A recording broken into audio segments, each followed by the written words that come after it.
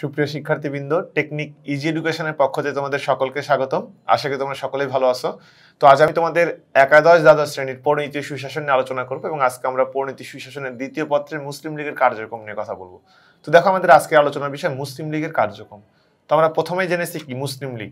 মুসলিম লীগ সম্পর্কে কি জেনেছি যে মুসলিম লীগ একটি রাজনৈতিক দল, আর এই রাজনৈতিক দলের কাজ কি যে মুসলমানদের বা মুসলিমদের স্বার্থ সংরক্ষণ করা, যাতে করে তাদের স্বার্থটাকে সংরক্ষণ করা যায় বা তাদের দাবি দাওয়াগুলো জনগণের সামনে তুলে ধরা যায়, বা যারা রাষ্ট্র পরিচালনা করতেছে তাদের কাছে দাবি দাওয়াগুলো উত্থাপন করা যায় এবং তাদের যে সকল কাজগুলো করা দরকার সেই সকল কাজগুলো যাতে তারা বাস্তবায়ন করতে পারে, এই লক্ষ্যে কিন্তু মুসলিম লীগ নামক রাজনৈতিক দলটা গঠন করা হয়। তো আমরা এখানে যেহেতু বলতেছি যে মুসলিম লীগের কার্যক্রম অর্থাৎ কাজ কি, তার মানে মুসলিম লীগটা অবশ্যই প্রতিষ্ঠিত হয়ে গেছে, কারণ একটা দল প্রতিষ্ঠিত না হলে তো তার কার্যক্রম পরিচালনা করতে পারে না। তাহলে এখানে যেহেতু দল প্রতিষ্ঠিত হয়ে গেছে আমরা বলতেছি, সুতরাং এদের কার্যক্রমগুলো সম্পর্কে জানবো। তো দেখো, এখন প্রথম যে কার্যক্রমটা মানে যে কার্যক্রমের কারণে তারা দলটা গড়ে তোলে সেটা হচ্ছে ব্রিটিশ সরকারের নিকট দাবি দেওয়া পেশ। ব্রিটিশ সরকারের নিকট দাবি দেওয়া পেশ করা খুবই গুরুত্বপূর্ণ একটা দিক, যে সে সময় যেহেতু ব্রিটিশদের অধীনে আমাদের এই ভারতবাসী বা আমাদের এই অঞ্চলের জনগণ অবস্থান করতেছিল, সুতরাং আমাদের যা কিছু দাবি দেওয়া সেগুলো ব্রিটিশদের কাছে তুলে ধরতে হবে। তাহলে সেক্ষেত্রে তোর কংগ্রেস নামক রাজনৈতিক দলও রয়েছে। এটার কেন প্রয়োজন? এটার প্রয়োজন এই কারণেই যে কংগ্রেসটা আমাদের ওই 1905 সালে বঙ্গভঙ্গের পরে যেহেতু প্রশাসনিকভাবে আমরা বিভক্ত হয়ে পড়লাম, বিভক্ত হওয়ার ফলে হিন্দু মুসলিমদের জন্য আলাদা আলাদা স্টেট গঠন হলো, আলাদা আলাদা পৃথক রাষ্ট্র হলো। তাহলে কংগ্রেস তো শুধুমাত্র হিন্দু অধ্যুষিত যে এলাকা অর্থাৎ পশ্চিমবঙ্গ, যেটা সেই পশ্চিমবঙ্গের রাজনৈতিক কার্যক্রম পরিচালনা বা তাদের দাবি দাওয়াগুলো মেনে নেওয়ার জন্য কাজ করতেছে। তাহলে এই অঞ্চলের মানুষের কিভাবে তাদের দাবি দাওয়াগুলো পূরণ করবে? এই কারণে ব্রিটিশ সরকারের নিকট দাবি দেওয়া পেশ করার জন্য হলে একটা রাজনৈতিক দল দরকার, আর সেই জায়গাটা থেকে কিন্তু মুসলিম লীগ গঠিত হলো এবং আমরা তাদের কার্যক্রমের মধ্যে সেটাই দেখবো যে এর পরবর্তীতে যত ধরনের কার্যক্রমগুলো ছিল অর্থাৎ যে সকল কাজগুলো করতে হতো সেই সকল কাজগুলো কিন্তু এই ব্রিটিশ সরকার মানে মুসলিম লীগ এই মুসলিম লীগের মাধ্যমে কিন্তু সকল কার্যক্রম পরিচালনা করা হতো। এই কারণে বলা হচ্ছে যে ব্রিটিশ সরকারের নিকট দাবি দেওয়া পেশ। এবার দেখো নির্বাচনের ব্যবস্থা। নির্বাচনের ব্যবস্থার ক্ষেত্রে আমরা কি দেখবো যে মুসলিম লীগের অন্যতম একটা দিক ছিল যে তারা নির্বাচনের ব্যবস্থা সাথে সম্পৃক্ত ছিল। আর বিশেষ করে দেখো, আমরা যখন এই মুসলিম লীগের গঠন সম্পৃক্ত আলোচনা করতেছিলাম, মুসলিম লীগ কিভাবে গঠিত হলো, সেই সময় আমরা বলেছিলাম যে মুসলিমদের জন্য পৃথক একটা নির্বাচনের ব্যবস্থা করার চিন্তা ভাবনা হয়েছিল বা হচ্ছিল। সেই সময় লর্ড মিন্টো কিন্তু এই প্রস্তাবটাকে সমর্থন করেছিলেন যে মুসলিমদের জন্য পৃথক একটা নির্বাচনের ব্যবস্থা করা হবে। তাহলে নির্বাচনের ব্যবস্থা যদি করা হয় সেক্ষেত্রে কিন্তু একটা রাজনৈতিক দলের অবশ্যই প্রয়োজন হচ্ছে, যে প্রয়োজন থেকেই সেই সময় কি করা হলো, এই মুসলিম লীগ নামক রাজনৈতিক দলটা প্রতিষ্ঠা করা হলো। এবার দেখো, কংগ্রেসের সাথে ঐক্যবদ্ধভাবে রাজনৈতিক কার্যক্রম। কংগ্রেসের সাথে ঐক্যবদ্ধভাবে রাজনৈতিক কার্যক্রম পরিচালনা করা। তাহলে আমরা তো আগে থেকেই জানি যে কংগ্রেস নামক রাজনৈতিক দল রয়েছে। তাহলে কংগ্রেস একটা রাজনৈতিক দল, পাশাপাশি আবার এখানে মুসলিম লীগ গঠন হয়ে গেল। তাহলে এই কংগ্রেস ও মুসলিম লীগ গঠন করার মাধ্যমে কি করতে চাচ্ছিলেন, যে তারা তাদের রাজনৈতিক কার্যক্রম পরিচালনা করতে চাচ্ছিলেন।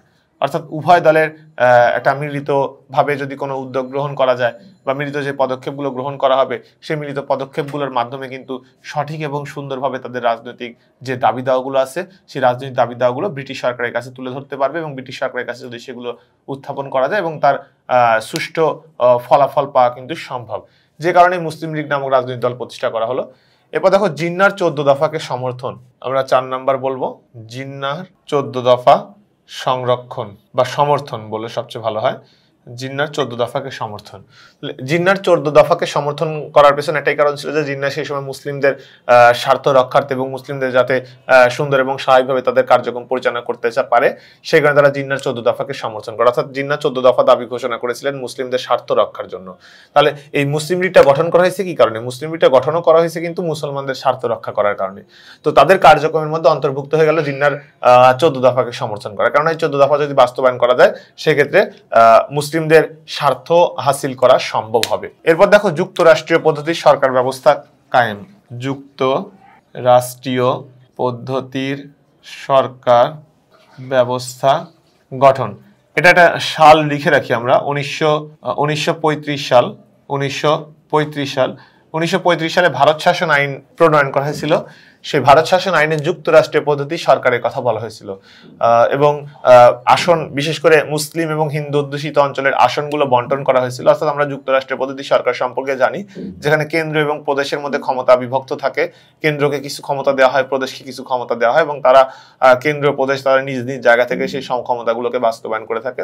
তো এই যুক্তরাষ্ট্রীয় পদ্ধতি সরকার ব্যবস্থা গঠন করার ক্ষেত্রে আমরা দেখবো যে 1935 সালে পদ্ধতি গঠন করেছিল এবং এখানে মুসলিমদের স্বার্থ রক্ষার একটা দিক কিন্তু এখানে বের হয়ে আসছিল। অর্থাৎ যে যে এলাকাগুলো ভাগ করা হয়েছে সেই মানে প্রদেশে যেহেতু ভাগ করা হবে, প্রদেশে ভাগ করলে কিন্তু মুসলিম অধ্যুষিত এলাকাগুলো আলাদা হয়ে যাবে এবং সেখান থেকে মুসলিমরা সুন্দরভাবে তাদের রাজনৈতিক কার্যক্রমগুলো সঠিকভাবে তাদের রাজনৈতিক কার্যক্রমগুলো পরিচালনা করতে সক্ষম হবে।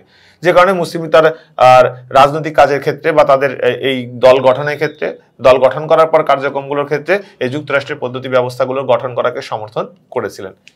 এরপর লাস্ট যে পয়েন্টটা আমরা দেখবো, যেটা কার্যক্রমের মধ্যে পড়ে, দ্বিজাতি তত্ত্ব ও লাহোর প্রস্তাব। অর্থাৎ দ্বিজাতি তত্ত্ব লাহোর প্রস্তাবকে সমর্থন করা হয় এবং দ্বিজাতি তত্ত্ব লাহোর প্রস্তাবকে বাস্তবায়ন করার একটা পদক্ষেপ গ্রহণ করা হয়। কেননা দ্বিজাতি তত্ত্বের দুটা জাতির কথা বলা হয়েছিল, একটা হিন্দু জাতি এবং একটা মুসলিম জাতি। এই দুই জাতির মধ্যে একটা সুসম্পর্ক বজায় রাখা, বিশেষ করে লাহোর প্রস্তাব 1940 সালে লাহোর প্রস্তাবে দ্বিজাতি তত্ত্বটাকে ব্যাপকভাবে উপস্থাপন করা হয় বা দ্বিজাতি তত্ত্ব বিষয়গুলো নিয়ে কিন্তু আলোচনা করা হয়, যেটা কিন্তু মুসলিম লীগের একটা অন্যতম গুরুত্বপূর্ণ কার্যক্রম হিসেবে বিবেচিত। তো সর্বোপরি আমরা যদি বলতে চাই এখানে মুসলিম লীগের কার্যক্রমের কথা, কার্যক্রম মানে তো কাজ করা, বুঝতেছি। আসলে প্রত্যেকটা রাজনৈতিক দলের কিন্তু একটা নির্দিষ্ট লক্ষ্য উদ্দেশ্য থাকে, সেই লক্ষ্য এবং উদ্দেশ্য নিয়েই কিন্তু রাজনৈতিক দলগুলো তাদের সকল কার্যক্রমগুলো পরিচালনা করে থাকে। ঠিক তেমনি মুসলিম লীগের ক্ষেত্রে আমরা দেখব যে তারা সর্বোপরি মুসলিম জনগণের বা জনগোষ্ঠীর স্বার্থ রক্ষার উদ্দেশ্য বা স্বার্থ রক্ষার কাজের জন্য কিন্তু তারা গঠন করেছিল এবং সেগুলো বাস্তবায়ন করার জন্য তারা বদ্ধপরিকর ছিল। তো যাই হোক, এখানে আমরা যে কাজগুলো পেলাম, এই ধরনের কার্যক্রম তারা সেই সময়, অর্থাৎ 1906 থেকে 1947 সাল পর্যন্ত আমরা দেখবো যে এই যে এখানে আমরা 3 নম্বর পয়েন্টে যেটা বলেছি, কংগ্রেসের সাথে ঐক্যবদ্ধ হয়ে রাজনৈতিক কার্যক্রম পরিচালনা করে। এটা খুবই গুরুত্বপূর্ণ একটা বিষয়, কারণ স্বাধীনতা অর্জনের ক্ষেত্রে মুসলিম লীগের কিন্তু একটা বড়সড় ভূমিকা রয়েছে। তারা সর্বোপরি কংগ্রেসের সাথে খিলাফত, অসহযোগ আন্দোলনগুলোর মতো আন্দোলনগুলোর সাথে সম্পৃক্ত হয়ে তারা তাদের রাজনৈতিক কার্যক্রমগুলো পরিচালনা করেছে, যেটা আমাদের স্বাধীনতা অর্জনের ক্ষেত্রে বা আমাদের যে পরাধীন অবস্থায় ছিলাম সেই পরাধীনতা থেকে বের হয়ে আসার ক্ষেত্রে কিন্তু গুরুত্বপূর্ণ ভূমিকা পালন করছে।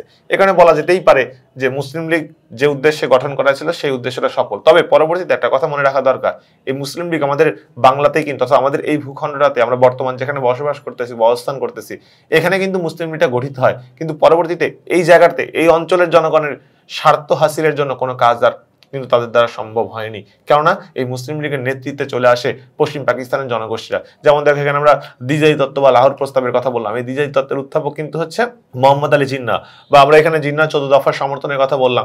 সবগুলো কি হচ্ছে পশ্চিম পাকিস্তানি জনগোষ্ঠীর দিকে কনভার্টেড হয়ে যায়, যার ফলে দেখা যায় যে আমাদের স্বাধীনতা অর্জনের পূর্ব মুহূর্তে, অর্থাৎ 1947 সালের পরবর্তীতে নতুন নতুন আবার রাজনৈতিক দল গঠন করতে হয়, কারণ আমাদের অধিকারগুলো বা আমাদের দাবি দাওয়াগুলো পূরণ করতে হবে।